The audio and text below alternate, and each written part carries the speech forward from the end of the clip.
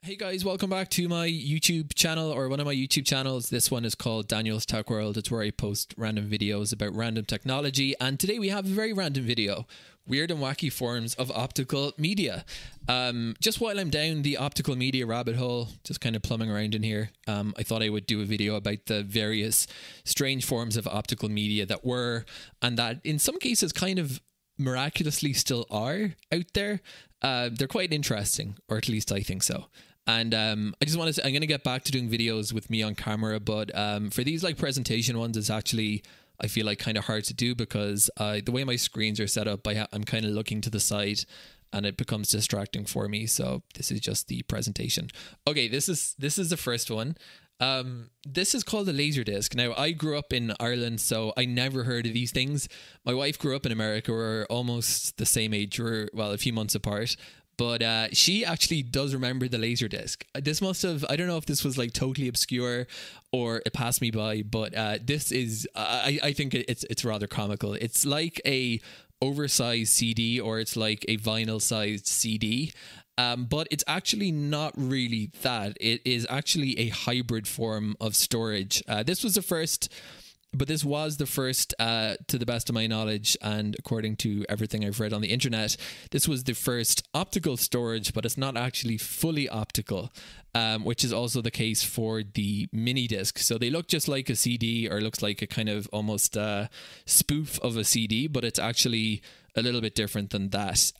But that's why it's called the LaserDisc, because when this thing was coming out, the idea of writing data using a laser was, considered revolutionary. So they decided, let's call it the LaserDisc. I think Pioneer, according to Wikipedia, Pioneer had a big stake in this, and they had a couple of brand names, but LaserDisc kind of stuck. I totally want to get my hands on a blank LaserDisc, and I want to apply for a job and send my CV on a LaserDisc and courier it to the job. That's one of my life aspirations. Probably not a hard one to do. Okay, so a little bit about it. That was 30 centimeters. So I'm not a vinyl guy. I don't know what the size is. And of course, there is a subreddit. This is what I like about Reddit. There are things to dislike about Reddit, but there are subreddits for every random technology thing that's ever been, basically. So there is a subreddit over at our LaserDisc, and it's not fully digital. So that distinguishes it from CDs, DVDs, Blu-rays, and MDisc, which are the kind of stuff that I'm actually using in my day-to-day life for archival. So it's sort of like, I think it's best understood as a bridge between the analog and digital worlds in video. Obviously, video started out as analog, and you don't have to be that old to remember VHS tapes. I remember using camcorders that recorded onto VHS. That's actually kind of a fond memory from my childhood. This thing, the LaserDisc, came onto the US market in 1978, and according to Wikipedia, it never really kind of took off. But the exception was in Asia, which is kind of fitting, I feel, because I feel like Asians are into weird technology as a general rule. And in Hong Kong, this was like the thing. If you rented movies, remember, and that was also, speaking about fond memories, that was a great memory, renting movies on physical media. So if you were doing that process in Hong Kong in the 90s, you apparently would be renting out a LaserDisc. You can still buy the players, and on that subreddit, some people said they got their hands on burners, but because it's a hybrid digital analog technology, they're big and expensive, and at some point you just have to say, like, how much money do I want to spend on a completely random piece of technology? Anyway, this is what they actually look like. The LaserDisc subreddit, you can look at people's operating these. The video folks, the home video people, like them. They're definitely a collector item. And yeah, that is, I have never seen one in real life, so I hope at one point in my life to meet a LaserDisc. All right, the MiniDisc, I actually totally remember the MiniDisc. I remember the MiniDisc as like the first, I think it was one of the first presents I remember. It was like a birthday present or something, and it was the coolest thing in the world. You could write your own media. This was back when burning CDs was also like kind of a baller thing to do by downloading, your MP3s off Napster, which I also have memories of. But the MiniDisc died not as long ago as you might think. It was 2013, and we can kind of all know the reasons. I mean, who would want, who would have need for this? Like, if you were really into listening to physical media, you would buy a CD player. I have seen people still using like portable CD players, battery powered and all that, and there's probably still a market. There's probably still people making them with like modern connectivities like USB-C. I'm gonna put my money on that. But yeah, so these were the MiniDisc, came and went, and it's important just to note that the MiniDisc and the mini CD aren't one and the same. I googled, are they different? And because I was looking at the mini CD recently out of curiosity, and then I realized that no, these are actually different things. So the mini CD and the mini DVD are like smaller form factor versions of the CD and DVD. They're 80 millimeters versus 120 for the form factor, which all modern optical media shares, which is quite convenient for buying stuff like jewel cases and binders. They all fit basically. So the MiniDisc, actually, I didn't know this. I thought it was a pure optical format. It was actually what they call magneto-optical. So this is what Wikipedia says. To write the thing, a laser below the disc heats a spot to its Curie point, making the material in the disc susceptible to a magnetic field. Magnetic head above the disc then alters the polarity of the heated area, recording the digital data onto the disc. So quite an elaborate system for writing the data. That's more complicated than, I would say, pretty much any modern form of optical media. Like the Blu-ray is quite impressive, but it's just optical, to the best of my knowledge, pitting into a layer. So playback is accomplished with just a laser. So I feel a bit bad now because I definitely punched my old MiniDisc player repeatedly for burning issues, and I now realized it was doing something quite sophisticated. So sorry, old Blu-ray player of my childhood. So this is the BBC. Yes, that's actually what it's called. It's called the BBC. And this of all these ones, this is the one I had not heard of. Actually, there's maybe one more. I never saw these things. I never heard of them. So basically, it stands for a bootable business card. It was a kind of weird form of CD that was like shaped to be like a business card, although that doesn't look very much like a business card to me.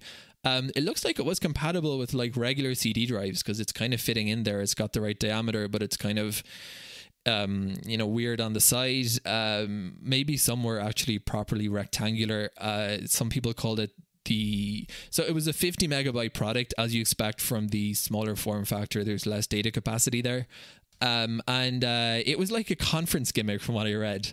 The Linux bootable distros were also popularly distributed on BBCs for a time in the 2000s. Like that was the thing. At a conference, you'd get a BBC and that would be amazing. So there's some articles about this that you might want to read if you're interested in learning about this weird technology. They describe, Ernie Smith describes it as a particularly tacky variant on the business card that was around the turn of the 21st century. So mini CDs and mini DVDs are still actually out there, and I've just ordered some of each for kicks because while down a rabbit hole, one celebrates the rabbit hole, embraces the rabbit hole nature of their discovery. So I just bought, they're pretty cheap. I bought about $5 worth of each on AliExpress. I have no idea if they're going to work, but it'll be a fun experiment. These guys are 80 millimeters in diameter as opposed to the standard one of 1200. Mini CDs are 210 megabytes. And I was actually surprised by this. The mini DVDs, they actually got the dual layer, the DL technology going on. So the initial one was 1.4, and then they did a dual layer and they got that up to 2.6 gigabytes. So it's not quite double, but close. So they were like used in camcorders, I guess, after VHS, and everyone seems to hate them. People who use these seem to be almost universally like in camcorders. I don't know if it was just like a bad media for a camcorder, but they were. This is just my impression from Reddit, that they were from the internet, that they were not well liked by the videographers of the day. You can still find a mini DVD burner on Amazon. I'm surprised that some of this stuff is still out there, frankly. This is the only one I could find. It's called Sandberg. I think you can read the mini media in regular CD DVD drives. If you know that, please let me please clarify in the comments. But I think to write them you need one. I'm not really sure. With my $10 worth of mini CDs and DVDs, I'm going to give it a shot. They still sell them. They still sell the media on Amazon. You can buy the mini DVDs in a 50 spindle and it's kind of interesting because at 1.4 gigs, okay, it's a small amount of data, but it's actually more than CDs, and you could still fit I could still fit a few YouTube videos on your average mini DVD, which is kind of interesting to think about. And then the mini CDs are actually quite cheap. They're 215 megs and they're $22 for a 50 spindle on Amazon. So I imagine the manufacturers are just trying to get rid of these old things. I've just realized when I put the slides together, all these, I always throw out, I order some stuff from AliExpress and they frequently come as a miniature CD, which has the driver, and I use Linux, so the drivers are never really any use to me. Because they're usually Windows drivers. So I've been throwing these little mini CDs out for years, wondering what the hell is that. And now I know what it is. It's a miniature CD. So here's the dual layer ones, verbatim make them, and you can still find these on eBay, the dual layer mini DVDs. So this is actually an interesting one because it's not anywhere near as old as these. This is Sony had this kind of random product that was like they kind of bunched together a bunch of optical discs and made it with a decent capacity as a rival to LTO. But they discontinued this product. So the thing about this, the pitfalls, I would say, was that firstly, it was proprietary as far as I know to Sony. And secondly, the drives were bloody expensive. As you can see, it was like kind of approaching the cost of LTO drives. The cassettes were generation 3. You can still find them on B&H for $183. They were 5.5 terabytes. So they actually, and it was worm optical media. So it was right once. And it was basically a bunch of optical discs kind of working together in an enclosure, sort of similar enough to some of the products Sony still uses for the ENG camcorders, where they've got a bunch of SD cards kind of mushed together into one super SD card. This one had 11 optical discs, 3 layers on each side, 500 gigs per disc. And they were planning a next generation to reach 1 or 2 terabytes a cartridge, which I guess we'll never see. And as I said, you can actually still find these on B&H.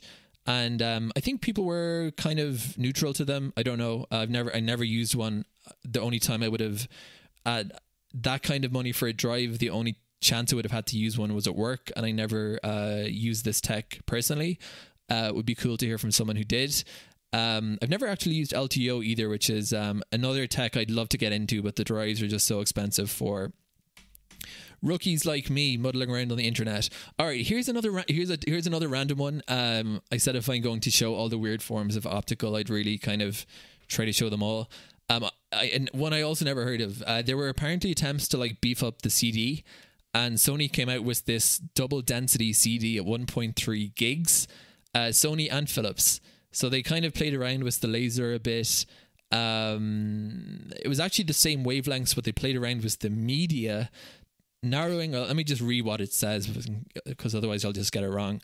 For a 12 centimeter disc, so it was the same form factor as today's CDs, it doubles the original 650 megs to 1.3 gigs by narrowing the track pitch from 1.6 to 1.1 micrometers and shortening the minimum pit length from 0.833 to 0.623 micrometers. The DDCD was also available as read only.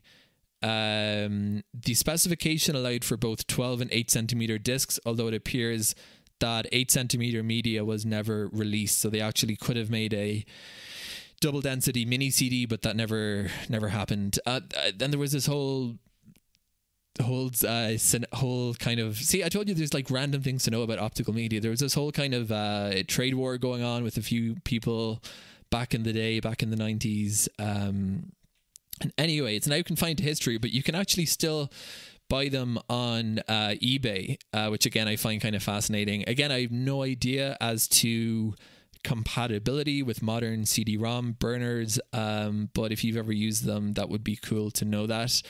All this stuff I can't see any use for it myself, because it's not really doesn't look like it's archival specific. Here's one that's so random I couldn't find any photos. All I could find was a random Wikipedia entry about this one. MultiLevel Recording, ML, also known as M-ARI, was a tech originally developed by Optics to increase, again, as another kind of go at increasing the capacity of optical. They said that they could bring CDs up to 2 gigs, which would have been quite ambitious at the time. And they thought that they could push DVDs up to 10 gigs and Blu-rays to 60 gigs, which I was going to say that's better than what we have, but no, we have 128 gigs Blu-rays. So, yeah, I don't know what actually happened to this one. Verbatim got involved, it seems. All the kind of big names in optical media including MCC, were involved, and I don't know. I've never seen photos of this line of products. If you know of them, please send a link. So then there was also this MD Data. I think we're at the end finally. This was again magneto-optical, like the original MiniDisc, but it was kind of supposed to build on the storage capacity. But it kind of came at the wrong time to the market. Like, I think this is the impression I got anyway. By the time it was there, streaming was already like a thing. But there are some like random products that still take it. Like Tascam have one and Sony have one. So, there's a couple of like weird hardware products on the market that you have to use these like bizarre optical relics. Oh, we're done. Okay, so that was it. I hope this has been interesting. If I missed any and you know of other weird forms of optical storage from yesteryear, let me know. Or if you've used any of these products, also let me know. Interested to hear from folks. Thanks for watching. Until next time, have a great day.